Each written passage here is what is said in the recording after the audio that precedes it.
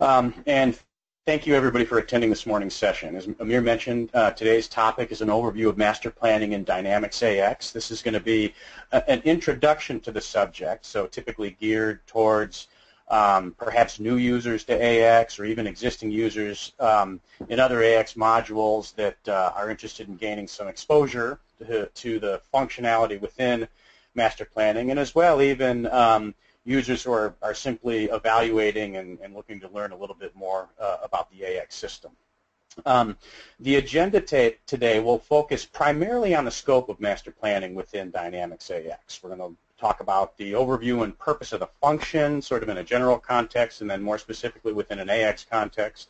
We'll talk about some of the dependencies and integration of the module with other AX functions and modules, and there are a couple of key business processes within inside the module that we're really going to focus on, those being distribution requirements planning, material requirements planning, and then planning for capacity in order to support production activity. We'll follow that up with a little bit of additional discussion on inventory policies and their relationship to planning, and we'll look at some of the ways those inventory policies influence the execution of those three requirements planning functions. And then lastly, we'll add some demand to the mix and look at the way those planning functions incorporate demand into the equations as well. A little bit about Arvela Technologies. We're a Microsoft Gold partner. We've been in the channel since 2004. We were founded in 2002 by industry veterans with a lot of ERP and supply chain experience, and including a couple of people who were on the original development team of the Xacta application prior to the purchase by Microsoft. Our offices are located in Southern California with regional offices in the Atlanta area, the UK, and Denmark. And we are a broad service provider in the Microsoft channel. Our focus tends to be on manufacturing clients, and we'll look at some of the different industries that we support here in just a minute. A little bit about awards and recognitions that we've received. We're Microsoft Gold certified in enterprise resource planning, competency winner, members of TAP and the partner advisory board, so we're on the early adoption program for AX7. Again, we tend to be a manufacturing-heavy focus. These are just a few of the industries where we have got we've done a good deal of our work with some of our larger clients. These industries spanning process manufacturing to discrete and complex manufacturing and aerospace, building materials, tech, and regulated environments as well. And you can see some of our client lists there at the bottom of this screen. As I mentioned, we're a full-service shop. AX is sort of the cornerstone of what we do. We've also got a large and growing CRM practice, as well as other support services for upgrade and project rescue. And we offer standard support services, 24 hours available standard support, as well as 24/7 on a as-needed basis, in a full range of training services on the applications that we support as well. If there's any additional information that you'd like on our support or other services, feel free to contact us, and I'll show some contact information at the close of this presentation. With that, I'd like to jump into the topic, the introduction to master planning in Dynamics AX. So we'll start with just some general concept. What is master planning and how does it relate to Dynamics AX? Master planning as a function is what we do to allow companies to determine and balance future need for manufactured products, purchase materials, and capacity to meet company goals. Those goals being typically to support customer demands. What the master planning process specifically does is assess what's required to satisfy customer demand, and the underlying assumption there is that we've got some ability to project or either manage a backlog of customer demand, what's currently available to respond to those demands, both in terms of finished goods inventory, raw materials inventory, production resources or capacity to execute production, and from that, what actions are necessary to balance the supply with the demand. In other words, what must be manufactured, what do we need to purchase, what do we need to set aside as inventory, what do we need to move out to distribution locations in order to best satisfy those customer requirements. Several inputs to the master planning calculations, and master planning in AX and any other system is typically a highly integrated module. A lot of the parameter settings are drawn from elsewhere in the system, and a lot of the transaction data is drawn from elsewhere, other modules inside of the AX system as well. The integration in AX includes, but is not limited to, just some of the primary ones, organization administration. So, for example, where we set up all our production resources, human resources, and machine resources. The product information module. All of our engineering data is maintained there, planning parameters, supplier defaults, customer, sales defaults and things of that nature. The transactions themselves coming out of the sales and marketing module. For orders and order dates, the procurement and sourcing module for PO, raw material and component supply, and the production order both for scheduled receipts and also scheduled activity that is going to consume lower level component and raw materials. And then lastly, the inventory module and the warehouse management module, where we maintain things like current inventory positions, inventory statuses, location data, and other parameters related to site and warehouse and location that can influence the way we plan our materials. Given the integrated nature of the module, we've got a few prerequisites to effective planning. And again, these apply to specifically to AX we're talking about here, but really any system where you're running MRP or any other type of planning function. First and foremost, we've got to have accurate inventory. The quantities that we say we have on hand have to be accurate. The status of those materials. Do we have non-conforming material? Do we have quarantine material and things of that nature?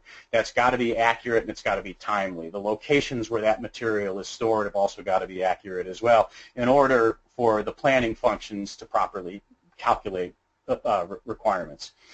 We've got to have accurate transaction data, and specifically I'm talking about sales orders, purchase orders, and production orders. The dates and the quantities on all of those transactions have to be, again, timely and accurate. So if I've got a purchase order receipt scheduled for a certain date, I learn that it's not going to arrive on that date, but I don't update that purchase order in a timely manner. From a planning perspective, the planning function believes that material is going to arrive on that date. It doesn't know otherwise until we adjust that date, and until those dates are accurate, we're at risk of producing either an unworkable or an inefficient plan. So again, timely process of transactions, posting the consumption when it's used, posting material usage, posting material arrivals and receipts when they're received from suppliers or completed in the production process. And if we have non-conformance, scrap, and other inventory adjustments and other inventory movements, we've got to post those in a timely manner when they're moved so that the system can calculate based on the most current and most accurate data. Also, planning parameter setup becomes critical. Lead times, lot sizes, and replenishment policies, in other words, how and at what interval are we going to replenish, those have got to be set based on reality as well. So, for example, if we expect it to take 2 weeks to receive a raw material from a supplier, that's got to be represented in the system somehow so the system can allow, so the calculations can allow for that time buffer in their planning calculations. And we'll look at each of those as we go a little bit further through the process. So let's talk about master planning. I'm going to talk initially from a general context, and then we'll move into AX. This is a manufacturing planning and control hierarchy that is adapted from a classic text, Manufacturing Planning and Control Systems, which has been in the APICS library for 30+ years. It's been adapted over time to reflect some of the new things in technology and some new methods. But essentially what we're looking at here is from a planning hierarchy standpoint, we've got business planning functions, which are typically your longer range planning functions. And let's just say generally that's a planning horizon that goes out somewhere in the neighborhood of 5 years. Typically our projections for business planning are revenue based, cost based. So when we measure the planning units at that level of planning, we're typically talking about dollars and over a longer horizon.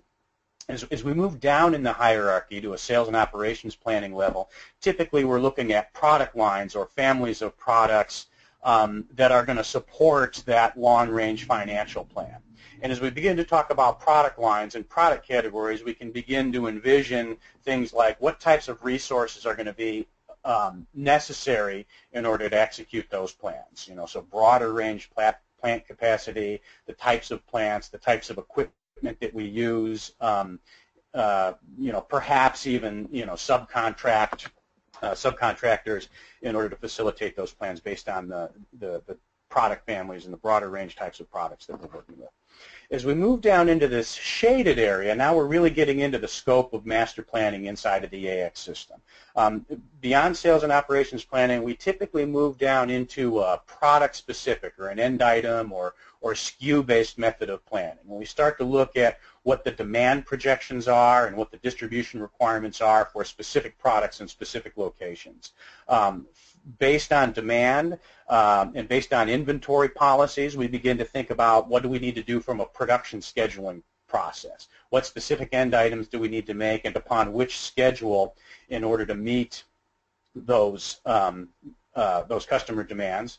And then from there, what manufacturing resources at a rough cut level, generally what overall volume am I going to produce, and from there, what do I need to do in terms of specific machinery and specific labor resources at a broader level. As we get down to closer to the execution stage, we translate those into specific assembly schedules, specific order releases for finished goods. From a material requirements planning standpoint, we begin to calculate in order to support that final assembly schedule based on the master production schedule, what raw material components do I need and when do I need to order them. And then from a detailed capacity requirements planning standpoint, we begin to look at what time do I need to allocate on specific, in specific manufacturing resource groups at specific periods of time. And ultimately that will feed the manufacturing execution process, also supported by AX and the ERP environment, but we're not really going to get too much into manufacturing execution today, where our focus is really going to be in the shaded area on those activities that are supported by master scheduling. So taking a different view of that same hierarchy, and I'm really kind of just reordering the view inside of that shaded area, I want to look at the distribution requirements planning function. So on the left, I've indicated the direction of demand flow. So typically from customers through the distribution network to the production facility, and then based on our material requirements and our capacity requirements, it will flow down certainly to material suppliers and possibly even to subcontract production resources. On the right side, then, we've got the direction of the physical flow of material from supplier upstream to the customer network. So those gold bars are the three functions, DRP, MRP, and CRP, that we're going to look at inside of AX. Okay, so just a couple of notes on distribution requirements planning. Typically, we're talking about planning at a finished goods inventory level. This is going to be driven by distribution center stocking policies, inventories, sales forecasts, or customer orders. And we'll look at a couple of examples of distribution models and how they'd be represented in AX. Distribution network requirements become demands to be included in master production scheduling. So whatever I need to stock out in our distribution centers, or whether I'm shipping it directly to customers, that really becomes the key input to our master production schedule. And from an AX perspective, what we'll see is that those planned activities will drive replenishment or transfer orders inside of AX for fulfillment to any distribution site from our key manufacturing sites. So let's take a look at a fairly simple model. Starting from the bottom, I've got a production facility. That production facility supports two different regional distribution centers, and each of those regional distribution centers supports some number of remote satellite warehouses. So I've got my direction of demand flow from satellite warehouses, those closest to customer, all the way into the manufacturing facility, and I'm going to move material from the manufacturing facility through the distribution network to get inventory out to those stocking facilities to support customer demand. Okay, so I've got 8 facilities there. The way I would represent that in AX for a given product is that I've got a manufacturing site called MFG1, and my fulfillment method of that product in the manufacturing site is a planned order type of production. Then I've got my 2 DCs, and those are going to be filled by transfers, in this case from the manufacturing site. And then I've got my 5 satellite warehouses, and those are going to be filled by transfers from the designated DCs. So the first 3 warehouses are going to be pulling from the first distribution center. The second 2 warehouses are going to be pulling from the second distribution center. We'll talk a little bit more in later slides about these minimums, maximums, and coverage groups. But for this example, I've set this up just on a basic assumption so we can get familiar with the mechanics that says I want to stock 1 unit of this finished good item, FG1, in each of these 8 facilities. Okay? So given that, and when I run planning, what I see is, let's look at the planned orders initially for my 5 satellite warehouses. I've got a total of 5 orders, 1 for each unit that I want to stock in each one of the warehouses. I can see that my warehouse 1, warehouse 2, and warehouse 3 have a planned order generated, and those are all going to be fulfilled by transfer from warehouse DC1. And I've got a warehouse 4 and a warehouse 5, again, each with a planned transfer order for 1 unit, and those are each going to be filled by DC2. If I move down to the lower half of this pane, I'll see that I've got a series of transfer orders for a total of 7 units now. So DC1 is going to pull a unit for the one I want to stock in the DC, plus 3 more units, 1 for each of the distribution centers that are going to be filled out of that DC1. And then likewise, DC2 has got 3, 1 for the unit that we're going to stock in DC2, and 1 for each of the 2 units that we're going to support out of DC2, the satellite warehouses that we're going to support out of DC2. And in each case, those are pulling directly from the manufacturing facility by transfer.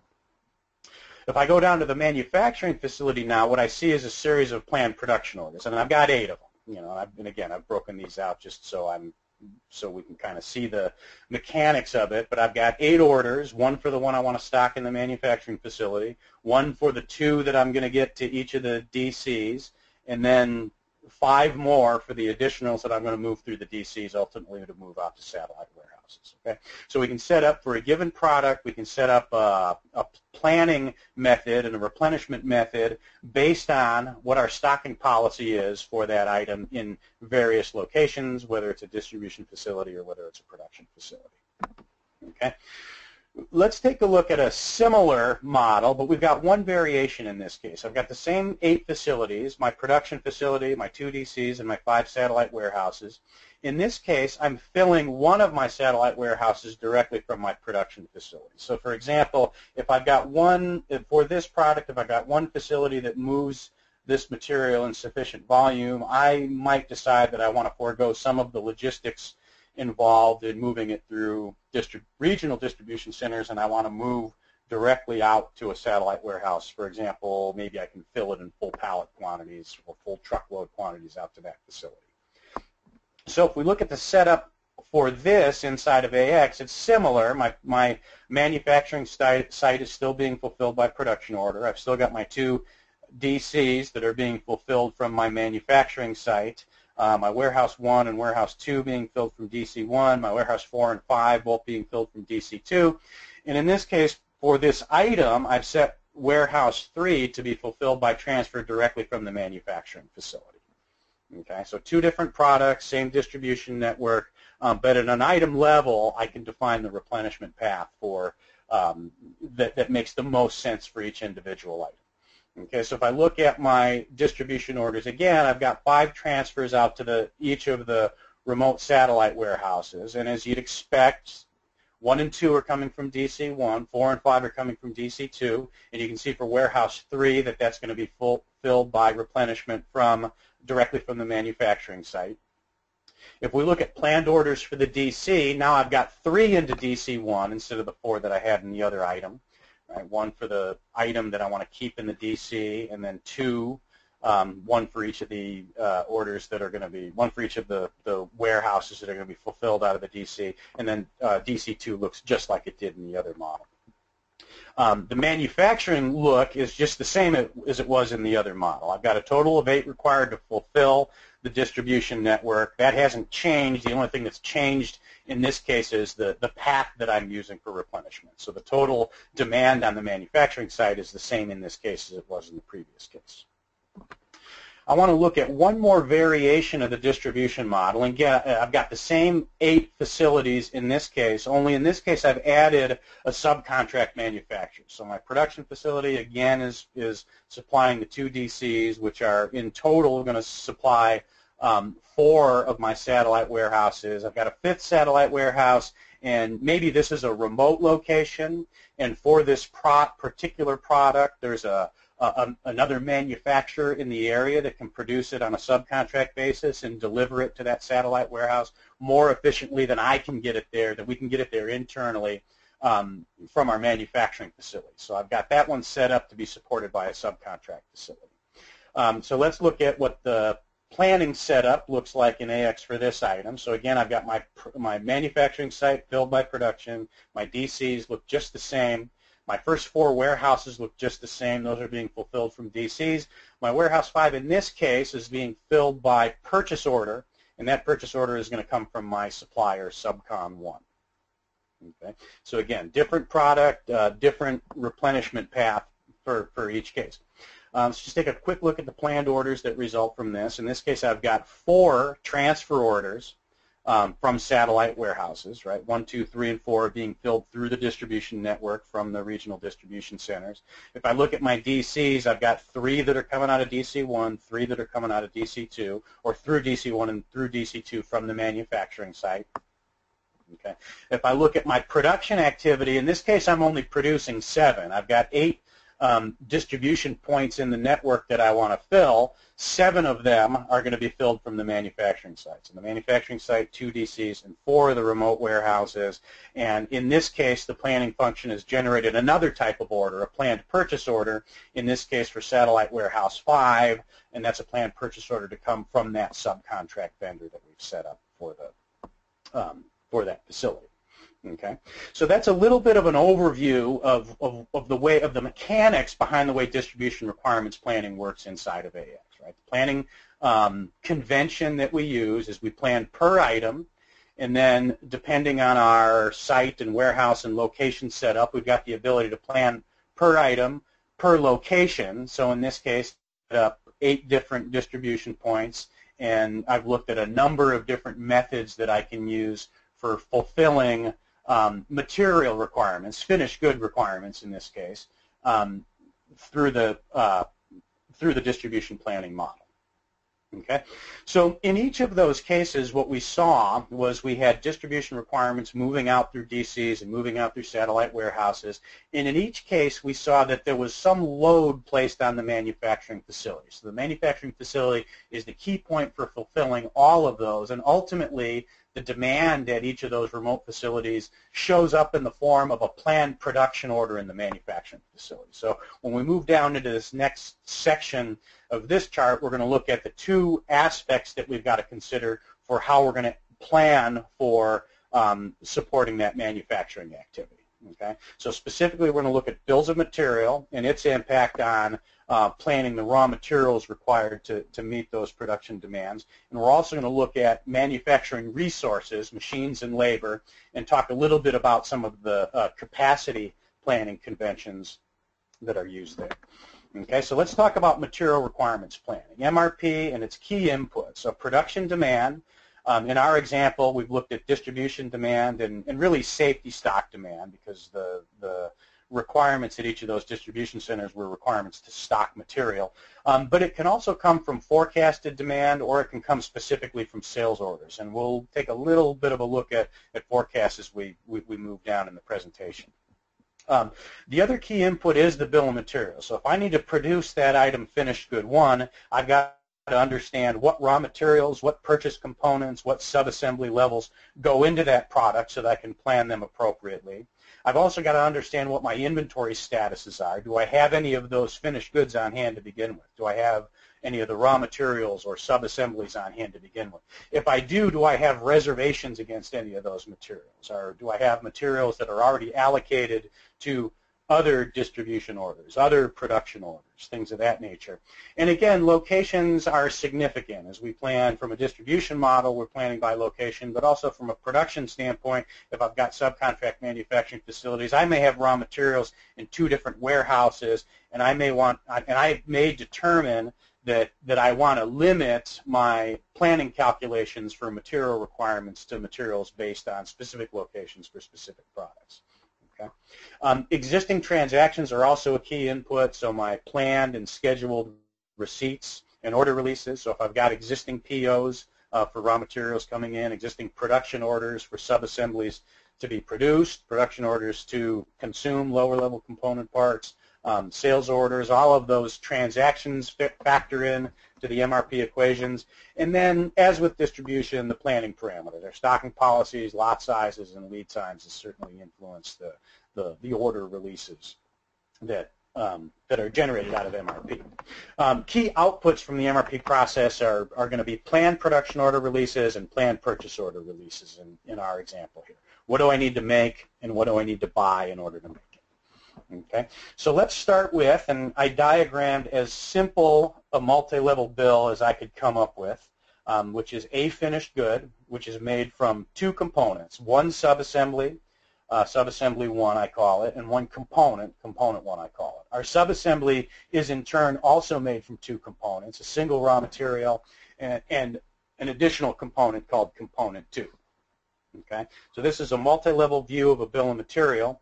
Let's look at the way this is represented inside of AX. And again, this is a fairly simple BOM, but if I look at the top half of this screen, I've got my finished goods BOM, FG1, and I can see the 2 components that make it up, right? I've got my subassembly 1 and my component 1, and I'm calling for 1 each of those to make finished goods 1.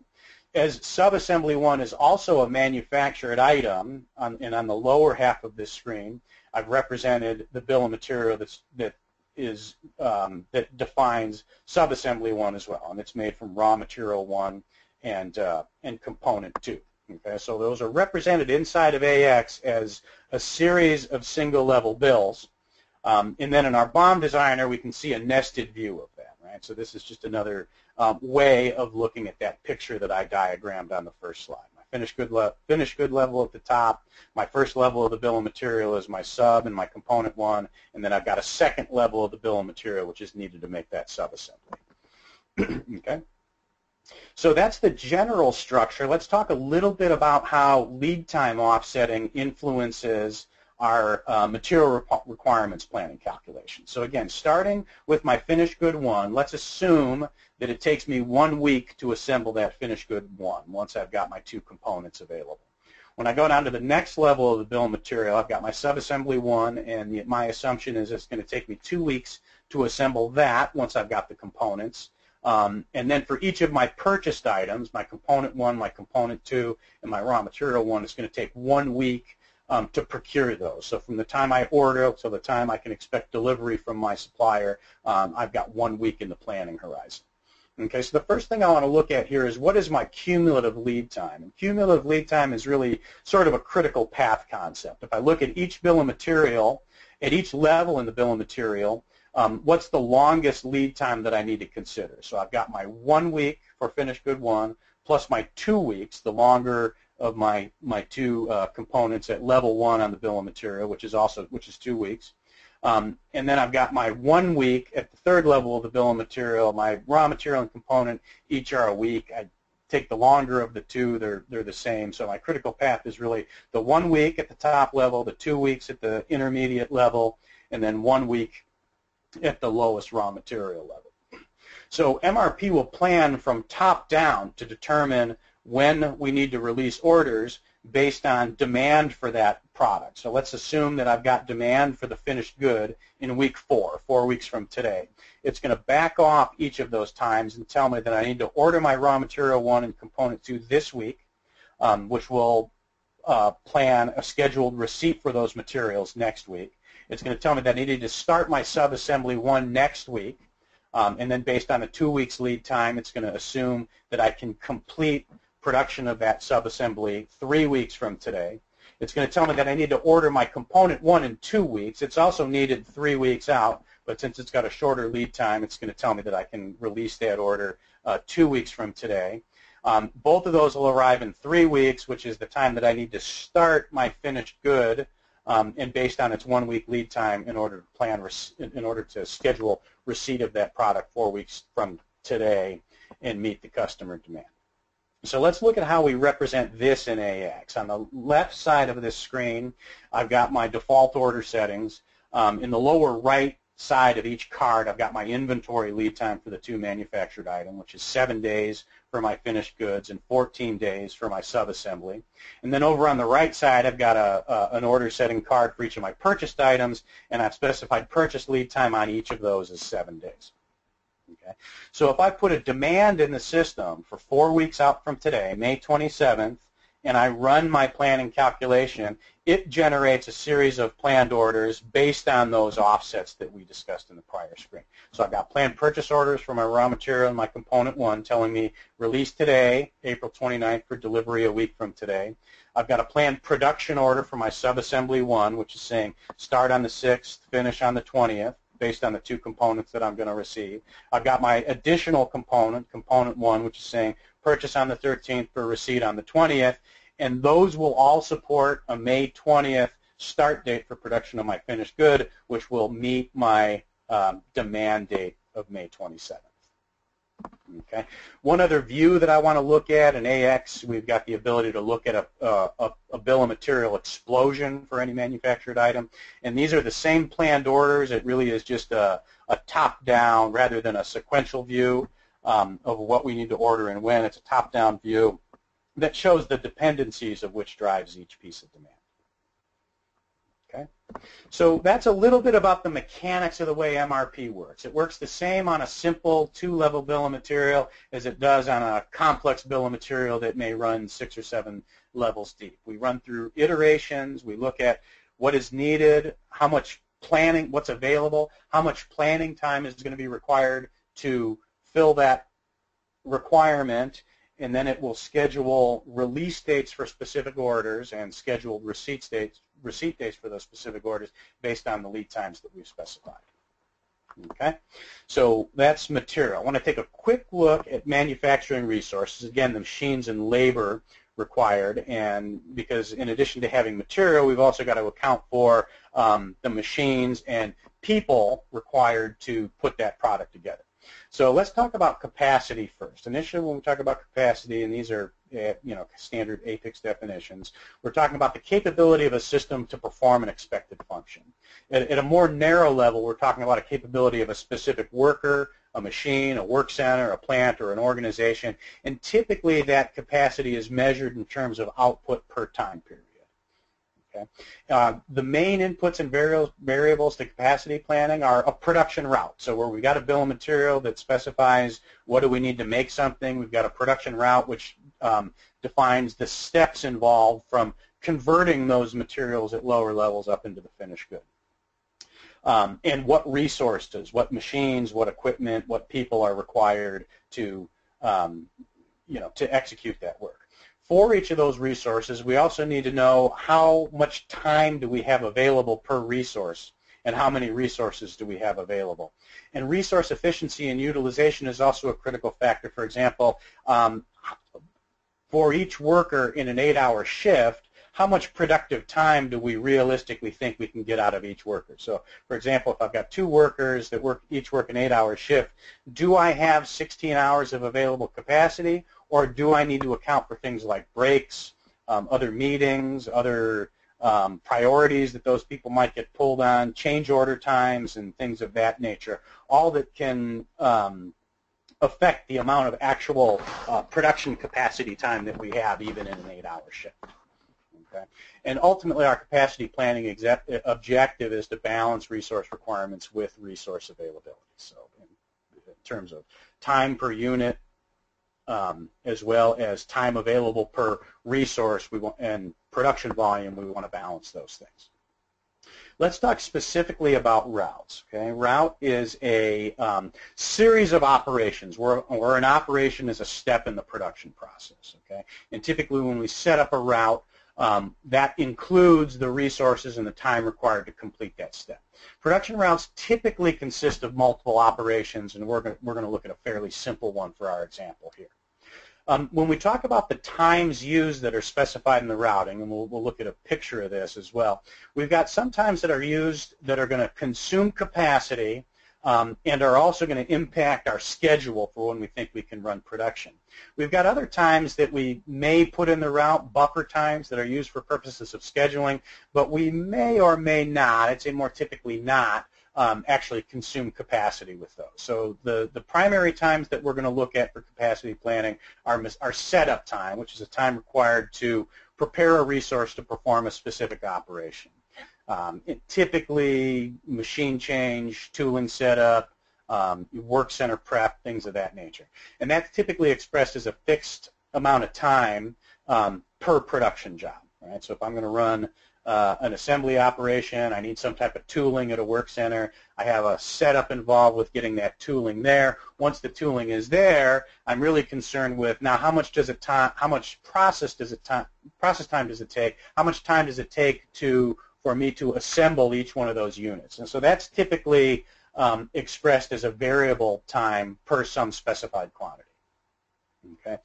The other times that we consider, and again, I kind of left these out of the capacity equation for our purposes here, although there are exceptions where we may want to include them. Queue time, which is the expected wait time either before an operation starts or after an operation completes, and move time, the expected transport time to move materials between process operations.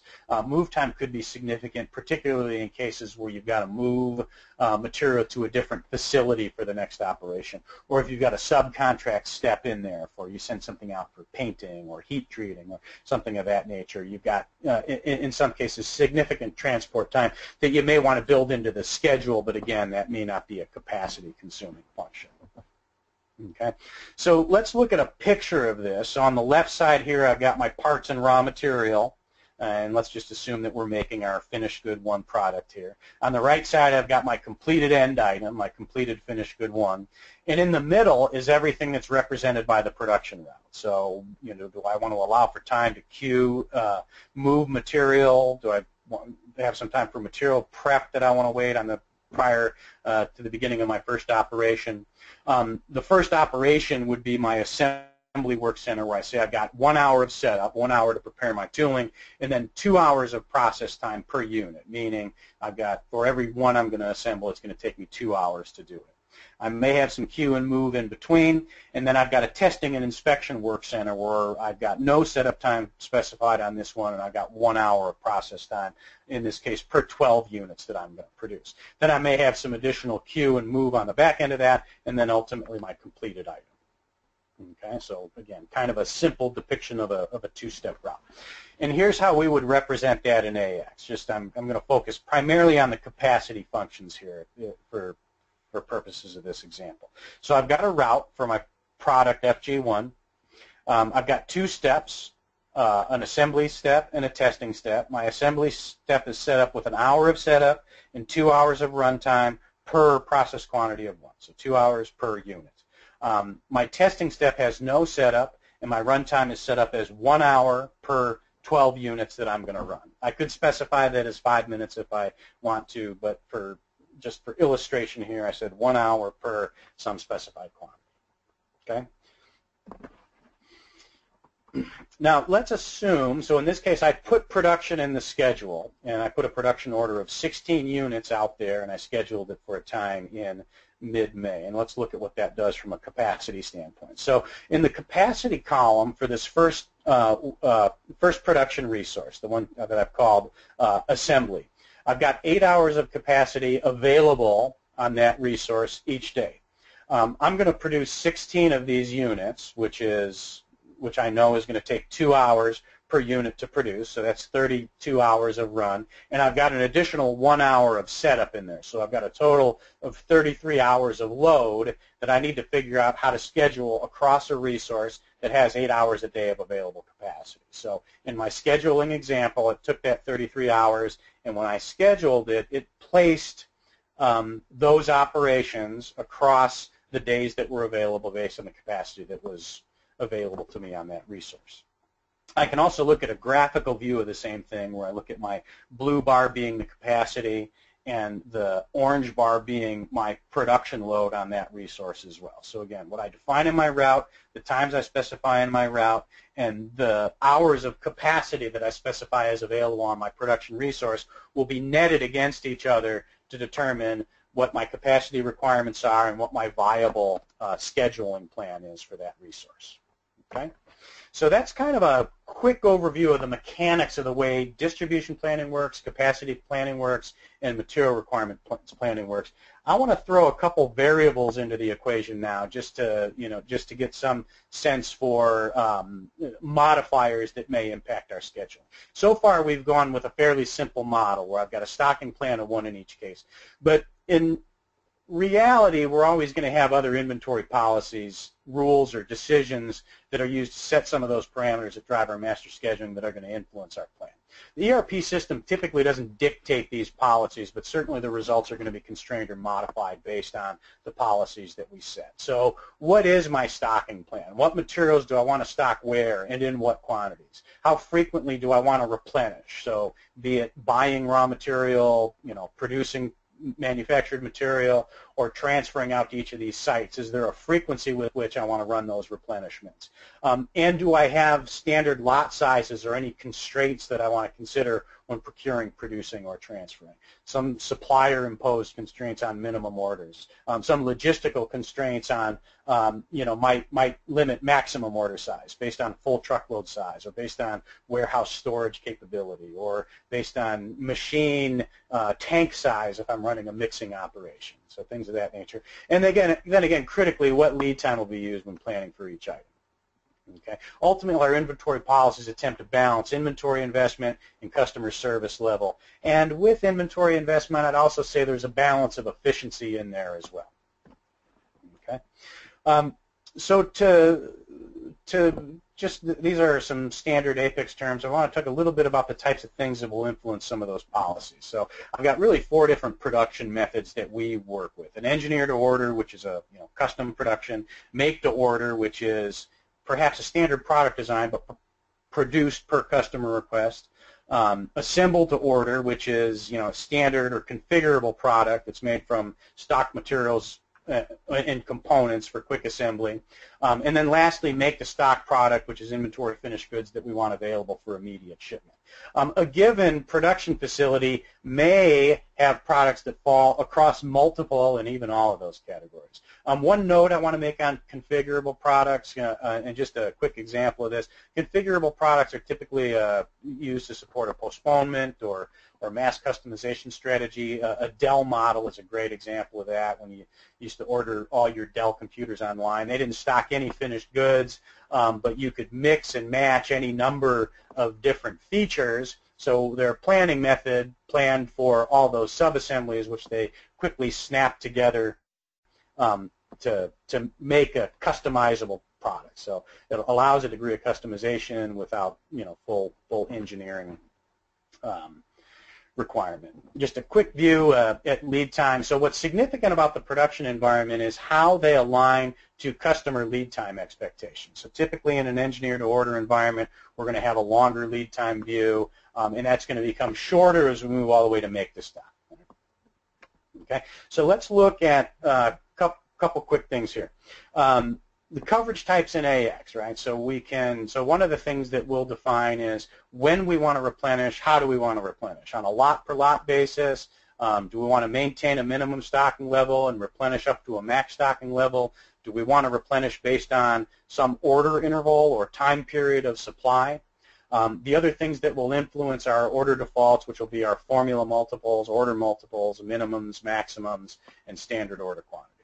So I'm taking my same FG1, and now I've added variables to it. So the first thing we'll see is that the production side is the same, right? I've got no minimum that I'm maintaining in the production site, and I'm going to cover all production requirements on a requirement basis, a lot-for-lot basis. In my distribution centers, I'm using a minimum stocking principle, so I've got a minimum order point, and I'm using a coverage setup based on an order interval of 7 days. In other words, any time that I replenish to a distribution center, I want to make sure I cover 7 days worth of demand.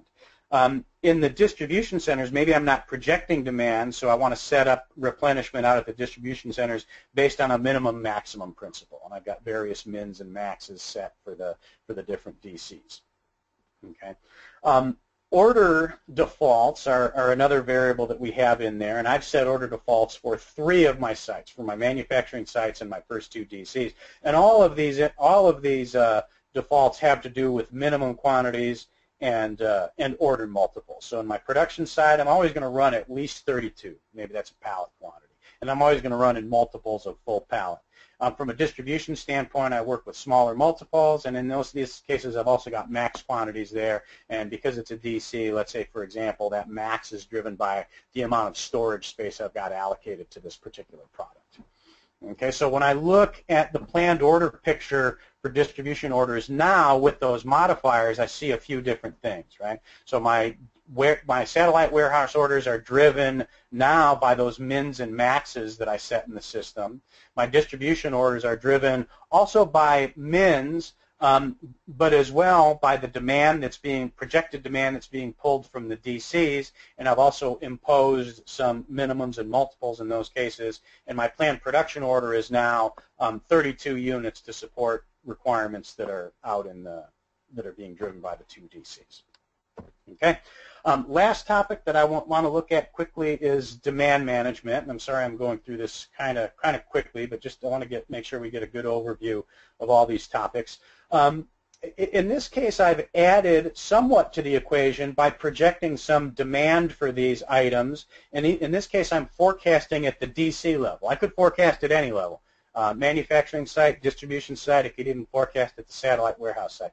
In this case, I've decided I want to forecast at the distribution center level, and so I've put some forecast data in there for June, for July, and for August for both my DC1 and my DC2.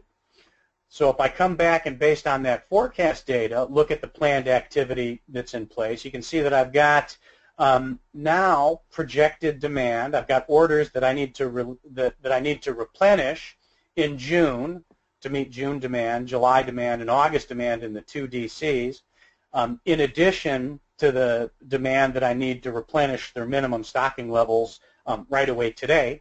And if I look down at the lower half of that pane, I see a number of planned production orders in increased quantities to begin in May to support June demand, to begin in June to support July demand, and to begin in July to support August demand. Right, so where I started with sort of a simple mechanical model where I was just looking to fill the distribution network with 1 each, as I add things like order policy and as I add things like demand to the equation, we can begin to see the potential for planning over a longer range. We're not going to look at it, but again, if I took these planned production orders and ran those down through a material requirements calculation, I would see dependent component requirements to support each of those production orders there as well. Okay, so in summary, and the key takeaways from today is primarily to understand the process scope of master planning in the AX module. So its capabilities for calculating distribution requirements, material requirements, and capacity requirements. A look at some of the planning variables. Certainly, there's some room to go into deeper discussion on all of these things. But some of the planning variables for managing the replenishment of a particular item in each location where it's stocked or produced. And then lastly, some of the demand projections that roll through the distribution network, through the manufacturing requirements to calculate raw material requirements as well.